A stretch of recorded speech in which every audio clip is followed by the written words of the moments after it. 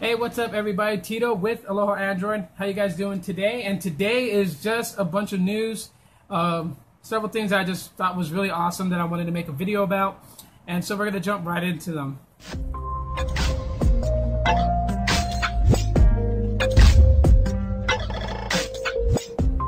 So the first thing that is coming out, basically, well, not coming out, but I just wanted to discuss with you guys, is this whole thing of Google Plus being separated from everything.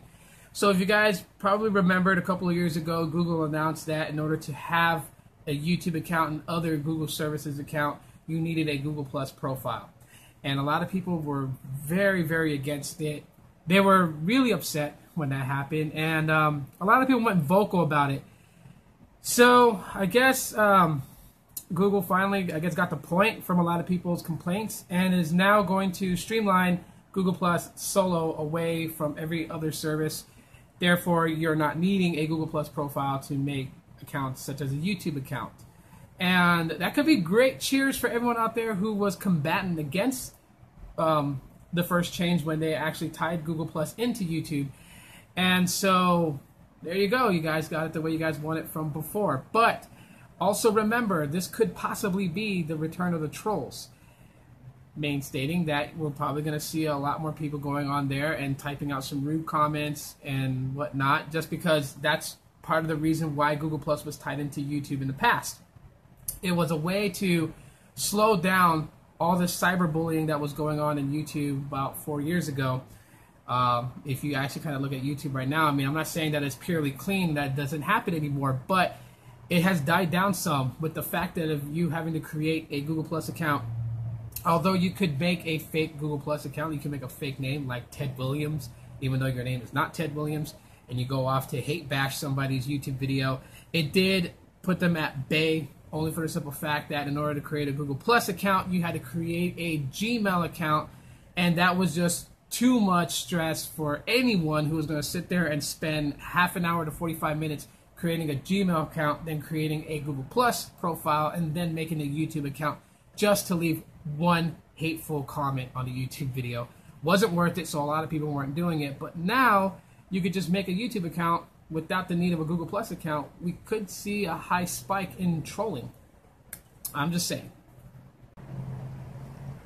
So another thing in cool tech, basically, there is leaks of the OnePlus 2. Now this is pretty awesome. I do like some of the specs that I've read about it. I do like if the body design is true. I like the way how it looks.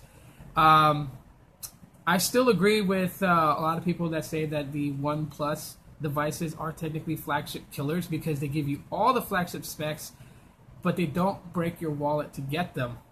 So it's pretty interesting, but again, one thing I grin about is this whole invite system. Again, you have to be invited to get a device, and invites don't come very easily. So it will pan over the next 7 months. I'm guesstimating that several people will get a hold of the OnePlus 2, and eventually, close to a year later, we may see that the invitation system is gone and they're ready to take orders from anybody. So my question is, will you guys actually consider getting one? Something that's pretty cool but kind of irritates me is all this this different tech that's coming out. For instance, one thing I read today was LG is coming out with a flip phone that runs Android. It runs Lollipop. The specs is pretty awesome for a flip phone, okay? It's not your beefy flagship type specs, but for a flip phone, this should do very well. The problem is that with all these Android flip phones that are coming out in the Asian market, they're not likely to make their way to the US, and I think that's what kind of annoys me. We're starting to get used to the same candy bar style touchscreen smartphones, and it's been a while since we've owned a flip phone, and I think it'll stir the pot up a little bit if, you know, the US market started actually wanting to grab these flip phones and having people grab these flip phones and use them. Can you imagine the back of the day when we used to have things like the Moto Razor, just flip it open and boom, you know, you just talk. And the fact that they run Android, pretty awesome. 1 gig of RAM on the LG device, pretty awesome. I think it would do great for someone who kind of wants a smartphone but doesn't want to really like embellish deeply into a smartphone. So you kind of get the best of both worlds, just a standalone cell phone with a smartphone operating system. You know, I think it'd be great to have in the U.S. market, and I think it sucks that they're not considering bringing it here. Another one was the Sharp Aquos K Flip. That looked like a very interesting phone, and it's sad that it is not coming to the U.S. market. So I think that a lot of these devices that are coming out in Asia, this should be brought to the U.S. market, change things up a little bit, and kind of bring in some new design. We really need it because these candy bar style touchscreen phones are getting quite boring. There's only so many ways you can make a phone look before you're just like, it's another smartphone. Finally, the Moto X 3rd generation, pretty much making its rounds around the Webernet. A lot of people talking about it. I did kind of take down some of the notes here of what to expect with the Moto X 3rd generation. But, so anyways, 5.5-inch FHD display. It's going to be running 5.1.1 Lollipop. Here's my favorite parts. 21 megapixel rear-facing camera and a 5 megapixel front-facing camera. A 3600 milliamp hour battery. And I'm guessing either 3 to 4 gigs of RAM.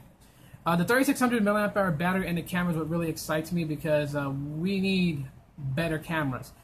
It's, you know, for me, it's just really annoying to have to pack a bag where you carry, you know, your camera for shooting videos, and your smartphone has a camera that can actually do it. I've seen a couple of videos, like from Erica, that, you know, she showed that she did some videos with her Galaxy S6 and her LG G4, and the S6 actually did a great job replacing her daily driver camera as far as making blog videos on YouTube.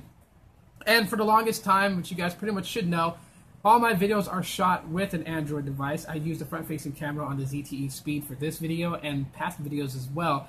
ZTE did a great job with the ZTE Speed and its front-facing camera and the microphone for audio. And this is really what I use. So this is why my videos are like this and they're not high-quality 4K videos, is because I am using a smartphone, as I have so much faith in Android that I feel like it can bring good videos that I'm recording. And for some people to actually like my videos, obviously proves the point. You don't really need a high DSLR camera or any of that kind of stuff to actually have a good video for people to enjoy. So that is like my biggest thing for the Moto X 3rd generation. But that 3600 milliamp hour battery is going to be really, really, really good, hopefully. Because there's times where they have made devices that have a big battery, but then of course the OS and all the features and background pretty much suck up a lot of that battery juice, and so therefore it's like, why even try? But hopefully the 3600 milliamp hour battery will give this phone great battery lifetime. And so that's pretty much it for today's quick news. If you guys enjoyed all the stuff I had to tell you guys, please leave me a thumbs up. If you have anything you guys want to add to any one of the topics I discussed today, please leave your thoughts in the comment section of this video. Share it on your social networks. Follow me on my social networks, and don't forget to subscribe. My name is Tito with Aloha Android. Thank you guys for tuning in, and I'll see you guys next time. Let me out! I'm stuck in your pocket.